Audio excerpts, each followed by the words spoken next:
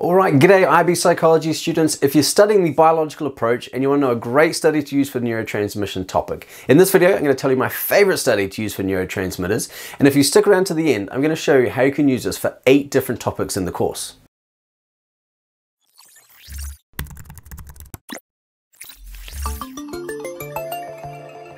Right, so some people like Martinez and Kesner with acetylcholine, Fisher's study on dopamine and love, or the one with the monks in the forest and serotonin. I don't like any of those for the IB psychology course. I'll tell you my favorite study is Passamonti et al. Study, which we can use to explain how serotonin can influence aggression. And in fact, the full title of the study is Effects of Acute Tryptophan Depletion on Prefrontal Amygdala Connectivity While Viewing Facial Signals of Aggression. Now, I must warn you, I'd only be using this study if you're aiming for a 6 or a 7. It's quite complex, but if you're aiming for a 7, this gives you the depth of explanation needed that's going to separate your answers from the rest. So what we're explaining here is how serotonin is linked with aggression. And a lot of studies have shown that lower levels of serotonin or serotonin abnormalities are linked with aggression. There are correlational studies that show that as well as animal studies. And I would suggest if this study is a little bit complicated for you, then you can use the revision book and use one of those correlational studies. It's a little bit more simple.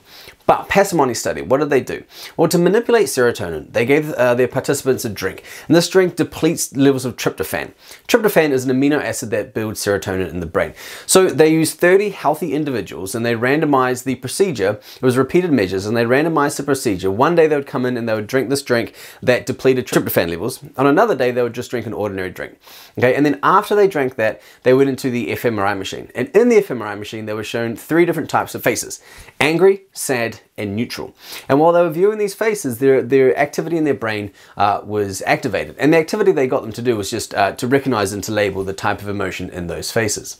What they found was when participants had lower levels of serotonin, so they drank the tryptophan depletion drink, which reduces serotonin levels in the brain, what they found when they saw angry faces, there was a reduced connection between the prefrontal cortex and the amygdala. Now that reduced connection didn't happen in the normal serotonin group, in the control group, and also didn't happen when they were looking at sad or neutral faces. Now we can use this to explain aggression. How? Well, there are 2 important things to remember. One, the amygdala. The amygdala is the center of emotion, right? And it's where, when we feel angry, our anger is generated in the emotion. But the prefrontal cortex can down-regulate that anger. Our prefrontal cortex is front part of the brain. This is a part of the brain that inhibits our impulsive decision-making. So if we feel angry, right? So if someone's an angry face, we're threatened, we have a social threat situation, and we're feeling angry, our prefrontal cortex can say, whoa, whoa, whoa, hang on, just pump the brakes, don't respond. But this study is suggesting if we have reduced levels of serotonin and we're confronted with an angry face, our amygdala might activate, but the connection is not there with the prefrontal cortex to reduce that activity in the amygdala to inhibit that impulsive reaction. So specifically, this study is explaining impulsive reactive aggression. When we are impulsive, we do it without thinking, and we're reacting to someone's threat, right? And that's what that angry face in the fMRI is showing. Now, why do I like this study so much? Well, there's a few reasons. One, it gives us a really detailed explanation of why serotonin influences aggression.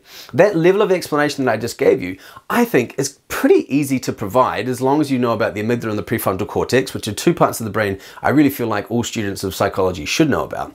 And if you can explain, I mean, it's a pretty easy link with aggression, right? The amygdala is where the anger comes from, the negative emotion. The prefrontal cortex, the connection is disrupted, so our prefrontal cortex can't inhibit that impulsive reaction, so we might act without thinking. We might react aggressively without thinking about our consequences. It's pretty straightforward. I think most students can grasp that. Another reason I really like this study is that the methodology is very common, right? We alter physiology in some way, then we show those different types of faces, and we measure the activity in the brain. All right, so let's look at some of the strengths of the study. Okay, so it was a randomized, so they counterbalance the order. So some people came in with the tryptophan one day, some people came in with the control group. So they repeated measures and they randomized the order that they got the samples. They were healthy controls, so there was no existing brain abnormalities or issues there that might have confounded the results.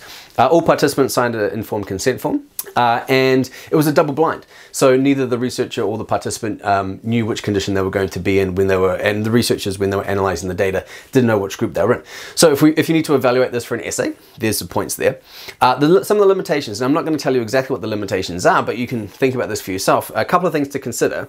If you're using this to explain aggression, and again, only do this in an essay, not a short answer response. If you're using this to explain aggression, consider this is only really explaining one type of aggression. right? Is that valuable? Now, this is also explaining aggression in healthy participants. Could that be an issue as well? Also, this is based on fMRI findings, and it's an angry face that they're responding to. Now, it's quite a big leap to say this is what your brain did when you saw a static angry face while you're laying stationary in an fMRI machine, to then going out and saying why someone might, at a workplace, might pick up a hammer and throw it at their colleague and kill them, right? That's actually based on a true incident that happened recently in New Zealand. Okay, so we might be making quite a leap there, and think about what might be some issues with that generalizability. Now, how do we apply this to 8 different topics? Well, we've already shown how it can show the reduced levels of serotonin might explain aggressive behavior. It also can be used to show the benefit of using fMRI. We can get a deeper explanation of connections between neurotransmitters and behavior by looking at how they influence the brain. We can also use this with techniques and the brain and behavior, right? So if you ask a general question about the brain and behavior, you can use it there. Research methods, this is a true experiment and highlights the benefit of a true experiment. We can control those variables, like I just talked about the strengths, and we can measure the effect on the dependent variable, in this case, the brain activity. It could also be about ethical considerations. Informed consent here is really important, right? You're going to manipulate people's serotonin. Are you going to tell them about that? How much information should you give them? You don't want to distort the results. So ethical considerations are relevant here as well. It can also be used to explain agonists. Now, serotonin could be classified as an endogenous or a naturally occurring agonist. So it's binding to the postsynaptic neuron, and there it might be having an effect. So here we can talk about serotonin as an example of endogenous agonist there as well. Now, serotonin is also an inhibitory neurotransmitter. So you could use this study to talk about inhibitory neurotransmitters. And in fact, the researchers even conclude that maybe they got these results because the serotonin, the low levels of serotonin was disrupting or inhibiting activity in inhibitory neurons in the amygdala. And that could be causing the disruption.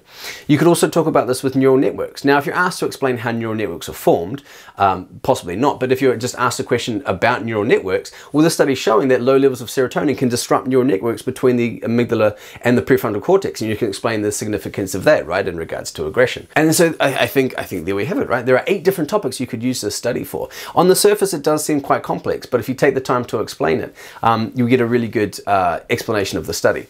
And like I said, one of the biggest things missing from short answer responses is an explanation, actually answering the question. Most students, when they're asked, explain how one neurotransmitter influences human behavior, they're going to say something like, one neurotransmitter that influences human behavior is I don't know, dopamine, and it can influence love. Fisher's study, and they get into Fisher's study. They don't actually explain how or why that neurotransmitter is connected with a specific behavior. Now, my goal in teaching psychology is I don't want you to remember all the studies. That's only part of it. The studies come second to the explanation, the understanding. And from the study, I love the study because it shows the connection between serotonin, the brain, and aggression. And you can explain those 3 things. Serotonin is linked with aggression because it influences the activity in the prefrontal cortex and amygdala, which could explain impulsive reactive aggression. Right, there we have it. That's my favorite study for the neurotransmitter topic. If you like this, if you found it was helpful, leave a like or a comment and tell me what topics would you like me to tell you my favorite study for. All right, good luck studying for your exams. Hope you go well.